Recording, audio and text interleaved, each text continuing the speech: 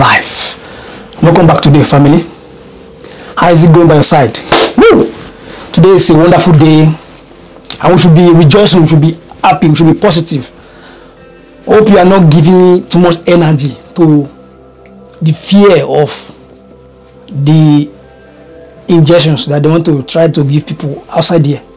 Hope you are not contemplating, hope you are not wasting your energy, because that is what they want us to be. They want us to be so distracted like that we can't even think of the right things that we want, of the right things that our world need to shape into. They want us to be thinking about who taking the injection, who is not taking the injection.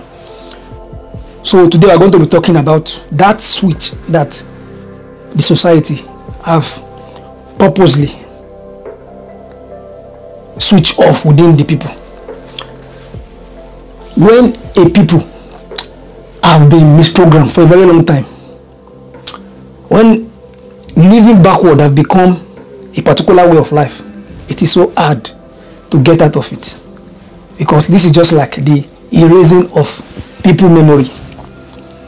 Most people now, they don't really know who they are. People are just wandering about and just following the show, just following the whole thing that they are hearing on the mainstream, just following what the president told them, what their government told them.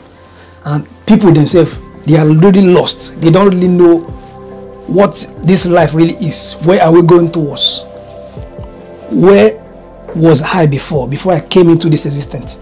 Am I this really person? Is my name that was given to me, is it really my identity? Does it define where I am? So there's a switch that the society and the system, your government, are switching off in you. Government is not one gigantic alien in one place.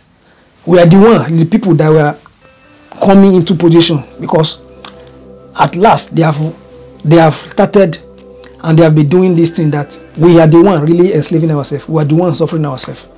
That is called repression. When you are hurting yourself, when you are doing harm to yourself, when you are misprogramming yourself, that is what is called repression. And that is what they are using to be winning. So there's a switch that needs to be on. There's a switch that needs to be turned on in you, which is you actually seeking for your true self, seeking for your true identity. You meditating in the dark. When you have begin to start meditating in the dark, that is when you start seeing things. That is when your past life events, your past things that you have forgotten, ideas will be coming to your mind, that now you will now be tapping into the universal database. Now you will now be thinking straight and seeing the world in a very broad way. You not be seeing it like people that just want to just see what they tell them in one place, in one gathering, that this is how life is. There's nothing more. And for you to know that there's a switch turned off in us, we have to keep searching, keep making your request, keep asking questions. Don't feel too big. Just because you finished secondary school, just because you went to school, just because you collected that certificate, it doesn't mean that I've known everything in life. That is just a pass for you that, okay, you are succeeded in this kind of programming. So now go and face outside, go and face real life. The real life is the real school. The real life is where we educate ourselves. That is where we make mistakes. That is where we learn. That is where we see some things before we now go and do more self-knowledge on our own. There's a switch that have been switched off in you. That is why you are looking. That's why you are searching for things. That's why you are having that thought that, am I really living life right? Is this how life is supposed to be? Am I just giving birth to just go to school, get a work, give birth and die off? No. There's more to life. There's more to life. You have to know the truth of who you are. When you go within yourself, when you have started meditating the more, now you will not be getting why you are here, your purpose. Why are you here? Are you here to just play? Are you here to just play basketball and die off? Are you here to impact your people? Are you here to produce a particular good for everybody? Are you here to complete your mission, your past life? Are you here to be that good carer of a mother, of a father, because you neglected your children in your past life? Are you here to share your commitment and your gift with the world and to your community at large? So there's a switch that will be turned off in us, and that is the switch that need to be on by we actually caring more, by we actually caring. Caring doesn't mean that you just giving people something for free then you care. When you are caring, you are giving, you are sharing what you know that we help humanity. You are sharing from your heart. You are not just giving because you heard that go and give people that money. Go and give those lame people on the street 10 pounds or 10 euro or 10 naira. Go and give them. So then that means you are caring. No, when you are caring, as you give them, as you give those people that thing, you will still ask them questions. You will still tell them a particular way in case if you are the business type, if you have enough, you show them the road.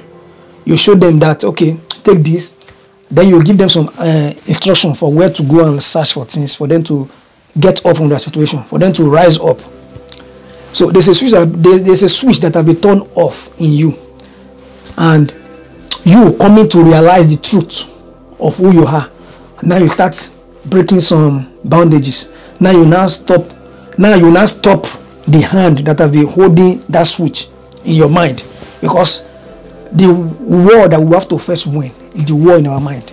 That is where the battleground is. The real battleground is here, up here. That is why they can catch billions of people worshiping different gods. People will call themselves, there are many gods, many gods. People are choosing who is their bed gods, and they will worship that god, and nobody are actually seeing the god. And many events are happening in the world. We haven't seen any of these gods. Me too, I'm part of these people that I believe that there is a God, that there's one God that I'm serving. I need to kneel down, and that is what my mother do most.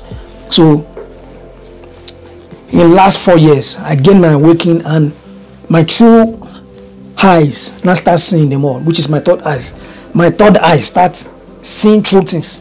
When you can see true things, now you have started switching on the light, the switch that have been turned off in your mind, that have been erased off your mind. Now you are taking it back and switching it on back. And when you can switch that switch on back, now you are working for good. Now you will not be seeing life for what it really is. You will not be in that film world, all those imaginative world that they have put in our mind, that this is it, there's nothing more than this. You can't bend this thing.